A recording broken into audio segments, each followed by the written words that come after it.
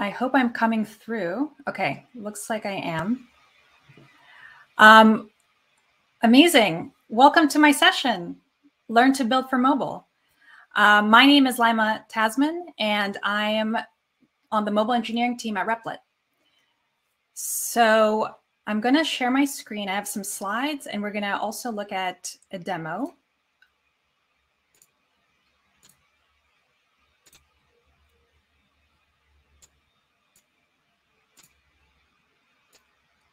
All right. Everyone can see that? Cool. Well, I am super inspired after Amjad's keynote, and there were a lot of cool announcements. I think we all heard about the Take Replit With You part. I will talk a bit more about that later in my talk, so stay tuned.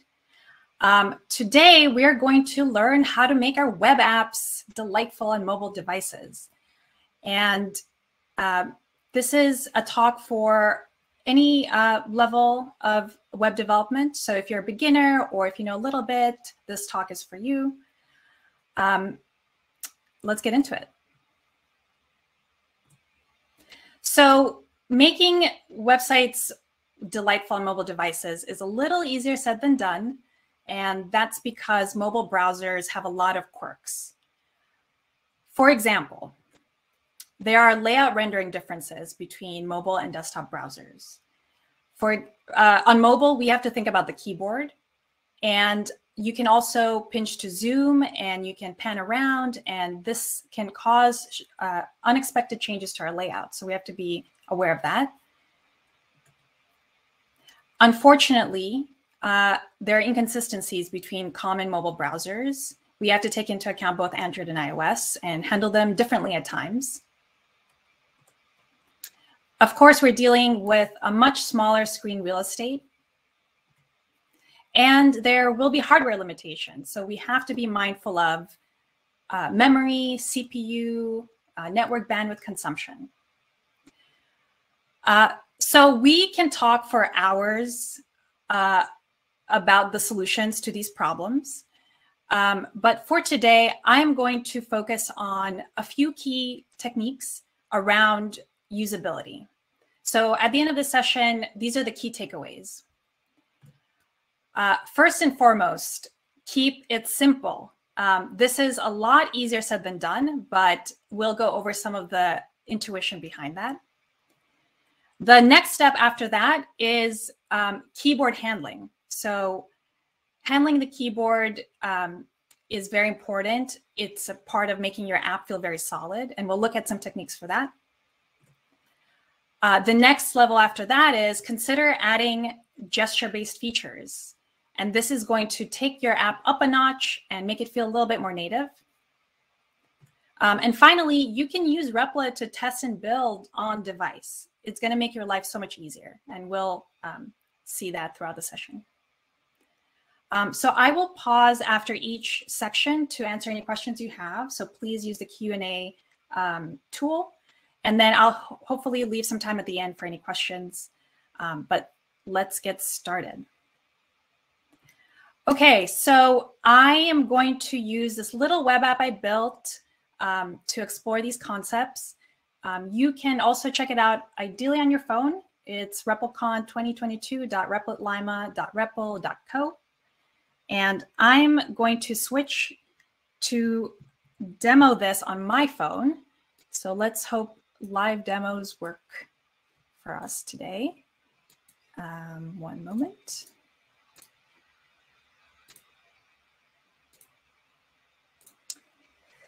Okay, I'm sharing my phone. Hopefully nothing embarrassing comes up. Okay, so let me very quickly show you the app. Again, it's a very simple idea. It's called Daily. And this is an app that lets you record moments throughout the day and then play them back when you're going to bed, and you can reflect on how your day went. So I've added a little bit of stuff already to my day. I have a cat who's very needy, so I had to attend to that. And then I can also at any time add what's happening now. So I will do that for the session. Let's see. Look, Ma, I'm at RepelCon. All right, I'm gonna add, and that adds to my log. So we'll check in a little bit after to see how the day went. So this is the app, and I'm gonna switch back to the presentation to talk about the takeaways.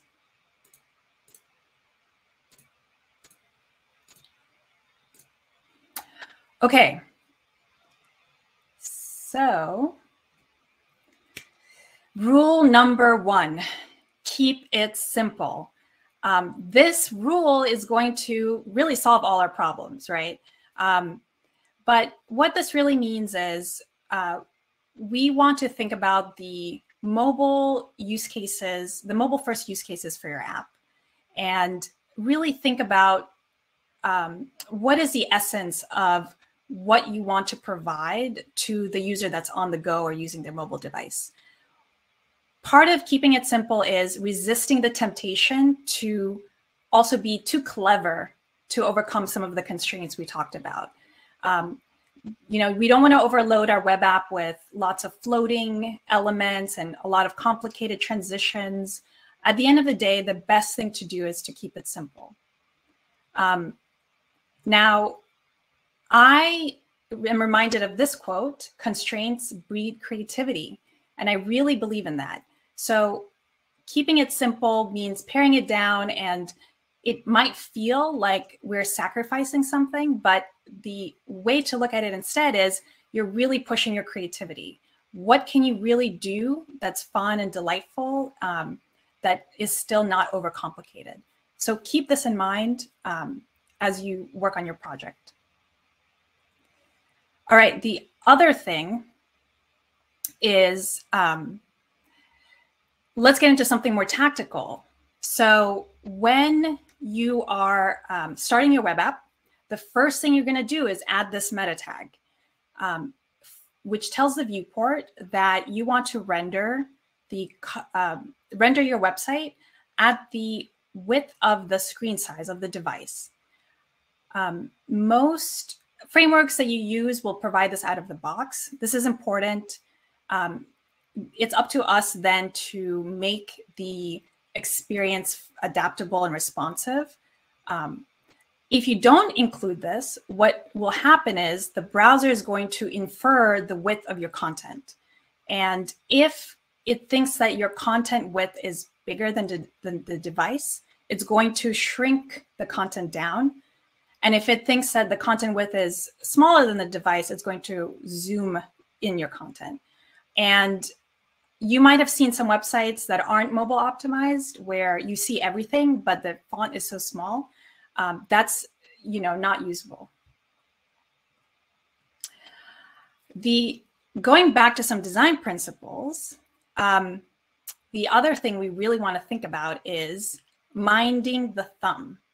So for mobile, we are using our thumb as really the main pointer and the main thing that's experiencing the app. On desktop, we have the mouse and we have the keyboard, which are much more precise instruments. The thumb is not. The thumb is sort of a blunt instrument. So when you're thinking about the layout of your web app, you want to keep it streamlined and think more like a kebab and not like a bento box. Nothing against bento boxes. I love bento boxes, but for mobile, we want to think more like a kebab. Don't be afraid of letting your content scroll. Vertical scrolling is easy. We're used to that now. So the other thing you want to make sure you're doing is have your interactive elements be nice and fat for the thumb. So, you know, have a really good height, have ideally maximum width for those elements so that you can use the site whether you're left-handed or right-handed. Okay, so I'm going to pause there. Any questions about how to keep it simple?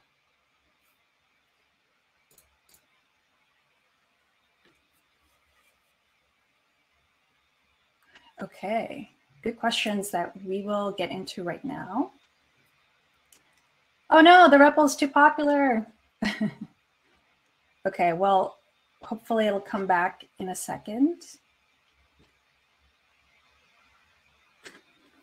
Okay, let's move on. Keyboard handling. So the keyboard on mobile devices, I like to think of as our finicky pet. It's something we need, it's something we love, it helps us accomplish tasks, but if you don't do things the way it wants it, it's going to eat our shoes. So what matters is just sticking to this protocol, making the necessary adjustments to handle the keyboard, and then everything will be all right, and our pet is going to love us. So let's get into some specifics. This is a really easy rule to follow, but it's not often, it's not well advertised. You want to stick to a minimum font size for any input element you have on the screen. So text areas, text inputs, stick to 16 pixels. This is something that became a convention through the iOS Safari engine, which wanted to make sure that font sizes were accessible. And if you are much smaller than the 16 pixel font size, it's going to zoom in and make sure that the font is at the scale of 16 pixels. And that will kind of jigger your layout in ways that you don't necessarily want. So I'm going to jump into the app and show you what I mean.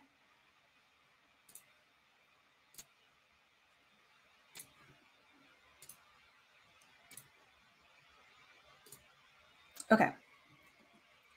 So we're back to the app. And here I have, so the app is built with Svelte, which is a UI framework. What I like about it is it compiles to very basic JavaScript and HTML, so we get to keep a lot of the conventions. Hopefully it'll be easy to follow along. So I'm here in my component add note editor. This is the component for adding, for showing you the text area. This is the component here, text area. And if I jump to my CSS where I've set the font size, I'm using 1.5 REM, which is another way of saying, is a way of scaling your font sizes to the default body size, which in our case is 16 pixels. So I can basically use pixels as well. So let's say I changed it to 14 pixels. Okay. And then I'm going to jump back into the app. Okay. Whew. I didn't get the REPL unavailable problem. Okay, so see what happened? My layout immediately zoomed in. And now I can sort of zoom back out, but by default, what's happening is the add, you know, a major control like the add button, it gets cut off screen. So this is an iOS specific feature, but it's a good rule of thumb to just apply it universally. So if I go back to my code and I change this back to 1.5, so 16 plus 8. So I'll use pixels this time.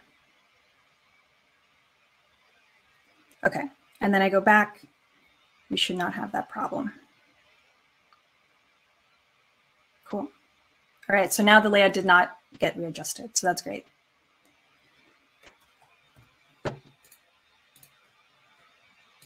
Okay, switching back. All right, the next thing we're gonna ramp it up a little bit is another important thing you wanna make sure you're doing is adjusting to the viewport changes. So modern browsers now provide an object called the visual viewport. And this is basically an object that tells you the visible dimensions of the screen, taking into account the keyboard. If you're not using the visual viewport, you're actually measuring against the layout viewport, which is the initial height of the document. So if you've ever used VH, viewport height, dimensions, that's going to be based on the initial layout, not the layout when the keyboard is up. And unfortunately, when the keyboard is up, it causes some funkiness. So this is actually really easy to do. In your JavaScript, you can just listen to this event called resize, and whenever it fires, you can grab the viewport height and then set that viewport height to your root element on the page. And let me jump into the demo again. Okay, so here's what I mean. Let me use a background so that we can see the difference. So I'll use green.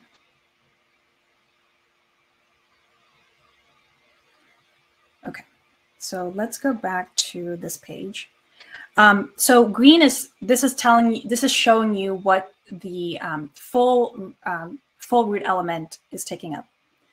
When I dismiss the keyboard, you see that the whole screen is still green. And when the keyboard comes up, you sort of see for a moment that the box is smaller, but it still fits within the new visible height. So what happens if I remove that logic? So let's go up to my code. So here we are. Pretty much the same as a snippet. So I'm going to,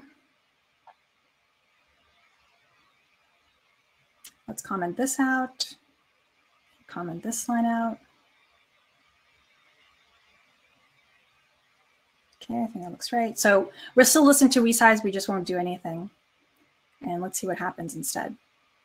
Okay, so let me demonstrate this again. Okay, so now the height is just going to be hugging the contents of the elements.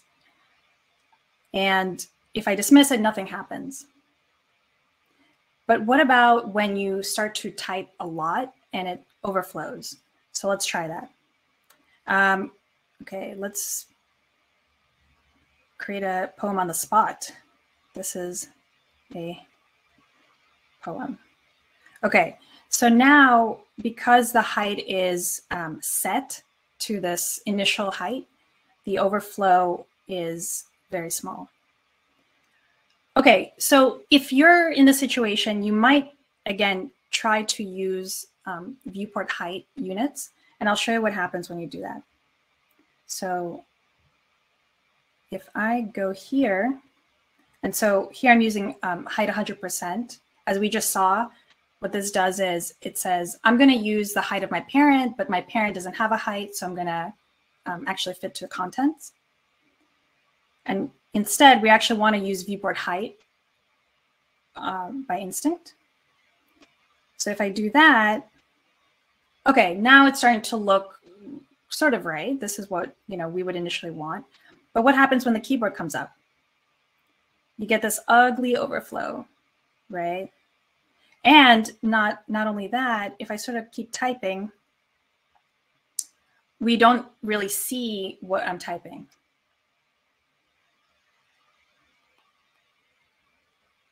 And that is not, that's not very comfortable for us. So instead of using viewport height units, I recommend adding this little bit of JavaScript and setting, here I'm using 100% as just a default, but I recommend setting the height to be explicit based on the viewport. So I will just uncomment this out, and we'll get our beautiful, correct height, and I'll remove the background. Cool. Okay, we're learning a lot today. I'm going to switch back to the presentation.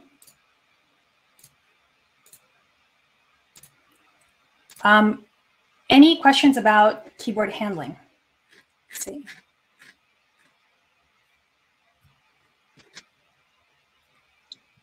Laima, there are a few questions. I don't know if you want to wait till the end to answer them. It's up to you. let's see if there's a quick one I can answer. You should see them in the Q&A. Ooh, okay. Yes, these, yeah, we can publish these slides after the session for sure. As for this question, hamburger nav bars for mobile are okay to have on the top right. Yeah, I would say by now it's a very common design pattern, so I think it's a-okay. But there will be some interesting, again, some of those inconsistencies in how browsers handle fixed elements will cause some situations that you wouldn't expect. So on iOS, for example, it doesn't respect position fixed if the keyboard is up. Or if you scroll, when the keyboard is up and you scroll down, it's going to try and move the layout viewport as opposed to the element that's in focus. And the hamburger menu can go off screen. And that can sometimes be confusing to users. So in general, stay away from too many fixed position elements. If you just stick to the hamburger nav bar, and that's the only one, that's totally fine. And users will expect to see it in the top, somewhere in the top corner anyway. Okay. And challenge for the audience. So another piece of this that will make keyboard handling even better for users is being able to actually scroll the text area to where the cursor is placed. So if you write that long poem like I just did, and then dismiss your keyboard, and then click on the keyboard again, it will focus the text area. But if you've chosen to place a cursor somewhere below where the keyboard would come up, it doesn't automatically scroll to that. So there is a way to do it. I want to give you the opportunity to try and hack that together. And if you do, you'll get some extra credit from me. Okay, so last major thing I want to talk about is how to add gesture-based features. So this is really where, now that we've built a really simple but thoughtful application, and we have all the solid functionality in place, now's our chance to add some whimsy and add some fun and make the web app feel a little bit more native on mobile. So it's actually not that scary to do. There is a very well supported touch event that all major mobile browsers support. And the way you can plug into that touch event is these 4 events: touch start, touch move, touch end, touch cancel. And they pretty much sound like their names. Normally, I recommend that you add an event listener to a specific element for touch start, and only when the touch start event triggers, add the other 3 touch events. That way, you won't have too many events registered on the document. That can cause a lot of weirdness. It can be a performance hit. This way, you'll just be listening to the specific node in question. I will show you, maybe you have already seen this, but I will show you how I added it to the web app. Okay, my phone keeps falling asleep.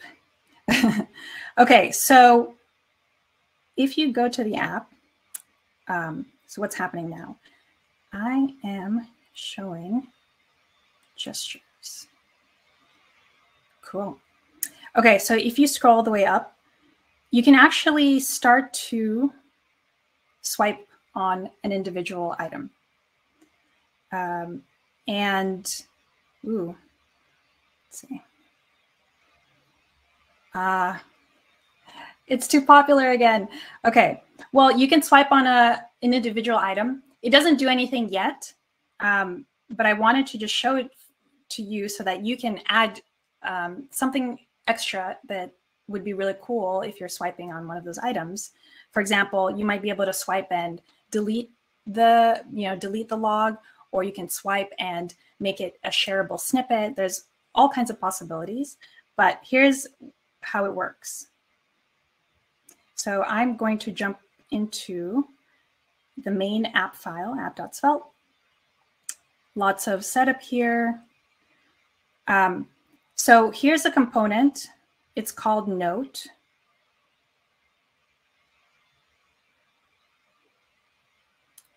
Here we go. And each of those items is a Note component. Then if I jump into Note, it's basically a div, and there's a lot of different events attached to this. This is a bit of a Svelte syntax, but the main thing I want you to see here is there's these events on drag start, on drag move. They map exactly to those touch events I showed. And then what I'm doing is when I start dragging, I add a little bit of logic to make sure it's not too sensitive. So if you're scrolling vertically, we don't want it to start reacting. Just a little bit of a threshold. And then from the event, I'm taking the delta dx, the delta of the on the x-axis, and applying it to this value called x. Y I don't touch because I'm only swiping left and right. And then all I'm doing with it is applying a transform. So in CSS, you can use transform translate, and that lets you shift the element on the XY axis. And I'm just applying it to a pixel value. So the delta that you're moving is changing the translation of that element. And that's it. And what's really cool is, and let's see if I can load up my REPL. I can't, not yet. Okay, that doesn't work either. It just automatically feels alive and tangible, which is really cool. Okay, we're in the home stretch.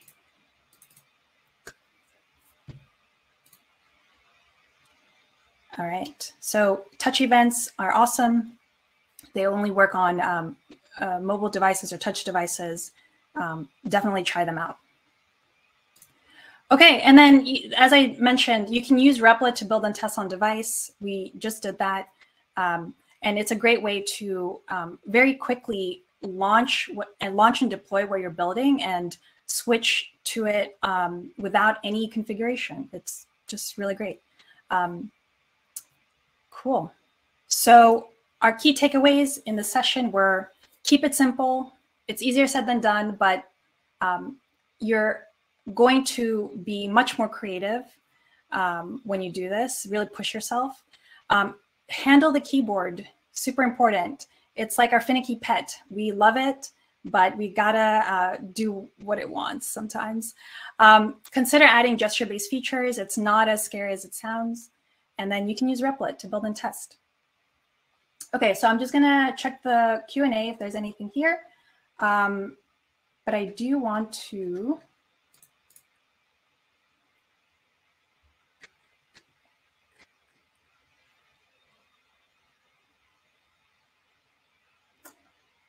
okay. Gotta fix the form link, and I will do that. So at Replit, we are always thinking about how to help you shorten the journey from idea to product. And in general, as you know, Amjad's story has been told through the keynote, we just want to make it easier and faster for you to build cool stuff. So I'm excited to, one last thing. So please fork my REPL. You can do a better job than I did with this app now that you know how to do it. Please publish your new and improved daily app to community with the hashtag RepLCon. Okay, so back to what I was saying. I'm excited to announce that we'll be launching a Replit native app for later this year, and it's going to be designed from the ground up. So I did see in the chat, we mentioned the PWA. This was something we released earlier last year, and it just takes the mobile web experience and makes it available to you through the Play Store. we want to completely reimagine the app using those principles, right? We want to keep it simple, but we want to think of mobile first use cases. We want to make it delightful and feel tactile. And these are the things that are going to be included. So you'll have easy access to your REPLs on the go. We're going to have a redesigned mobile editor. And not only that, we're going to have all new beginner-friendly and mobile content that comes with the app. So very exciting. And we want to partner with you all to make it better. So if you can join the beta, I'm going to fix the link. Let's see.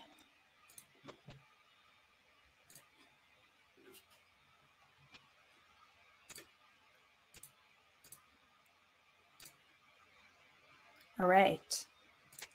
The link should be fixed. So please try again.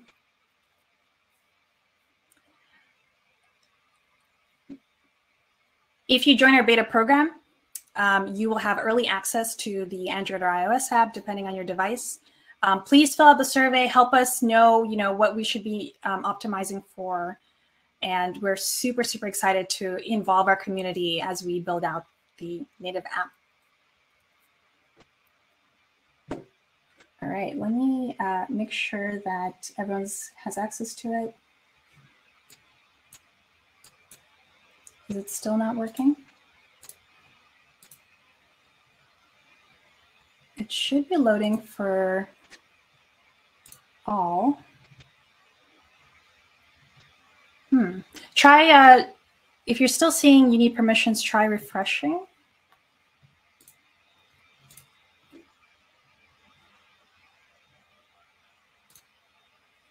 Might take a little bit for Google to propagate the change. But try refreshing. Oh, still asking for permission.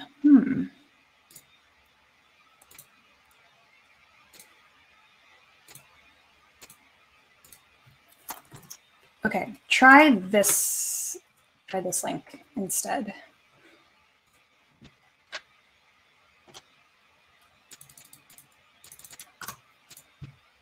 Here's the new link. Does it work? Okay, well, after my talk, we will make sure we publicize, we'll publicize the link on all our channels. So if it's still not working for you all, do not fear, we'll send out the link for it. Awesome. Well, thank you so much for coming to my session. I hope you learned how to make web apps delightful for mobile devices. You can find me on Twitter at L1MES, Limes. And I hope you enjoy the rest of the session. There's so much cool stuff coming up.